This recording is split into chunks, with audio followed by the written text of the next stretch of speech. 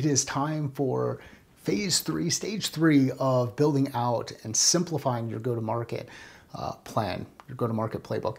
We started with a couple of discussions around like understanding our customer, knowing what problems they have, knowing how they're solving those problems, identifying where they hang out, creating ways for us to engage with customers.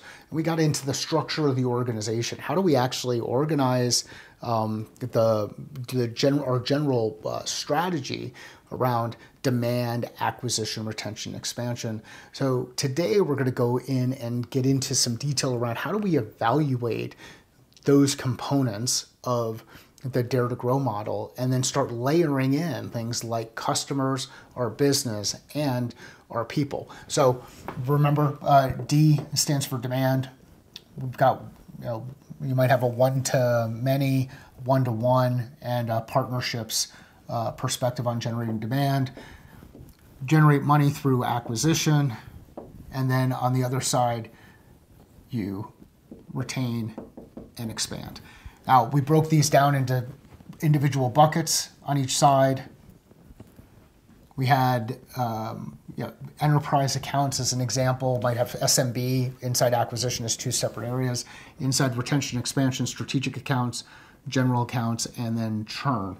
Now, we want to give ourselves a score of 1 to 10 in each of these areas.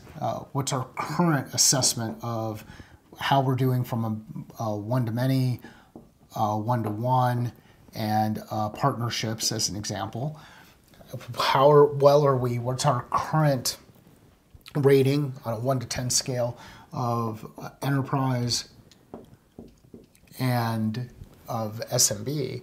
And then do the same thing inside strategic accounts, etc. Well, once you go through this rating process, then you can identify, okay, from a people perspective inside our business, where can we start to build additional capacity? Do we want to have a specific leader that's responsible for acquisition, retention, and expansion?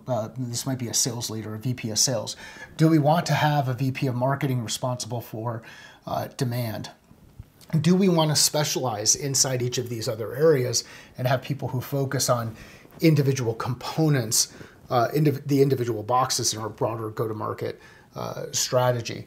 All of this is around thinking about how do we identify people to focus on addressing specific challenges inside the business so that we can improve from maybe a 5 state on strategic accounts to an 8 or a 10, or improve relative to the SMB space from a 2 to a 6. So we start to put people inside this equation and start to address the challenge. And we need to organize people around teams. So we have some kind of a leadership structure that we use.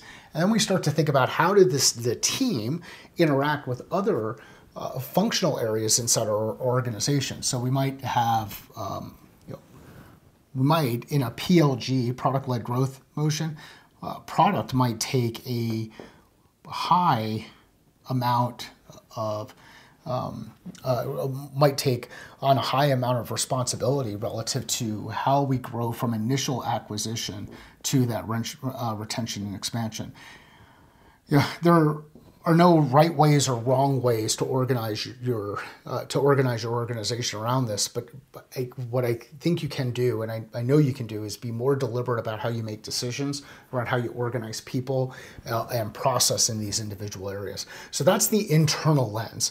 Where do we want to put our people? How does product relate to this? How does ops relate to this? That's internal.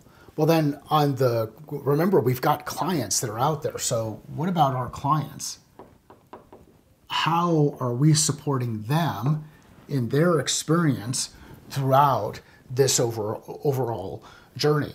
Well, we're supporting them with some people. We're supporting them with some process. We're supporting them with some technology.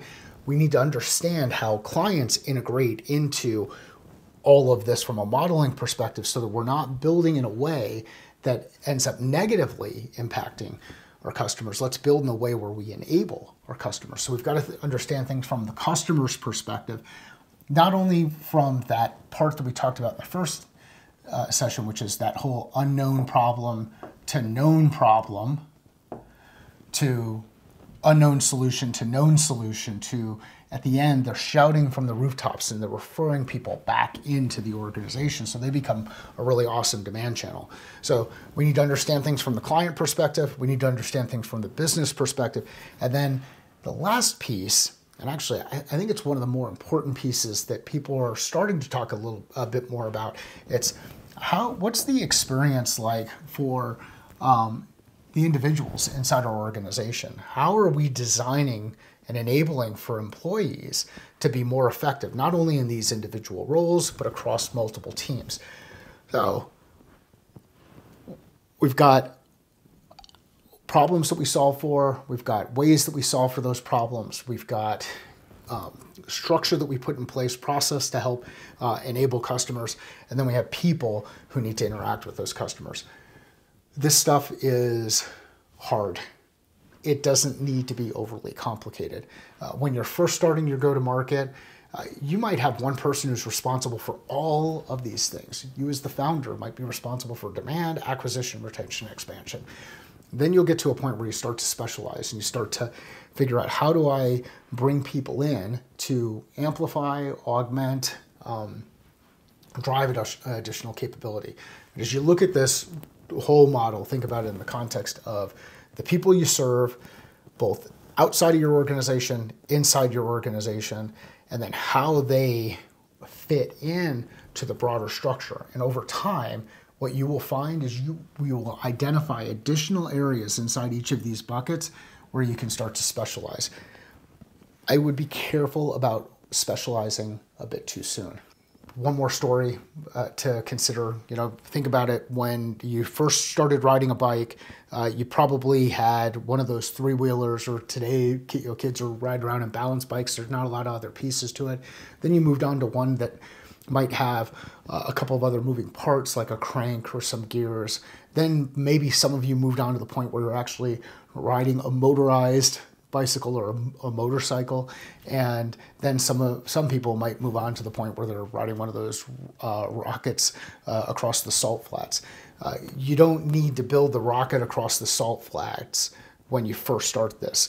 Let's first start with gaining forward momentum and be as simple as possible. Reduce variables as you go through and make sure you understand the specific jobs to be done.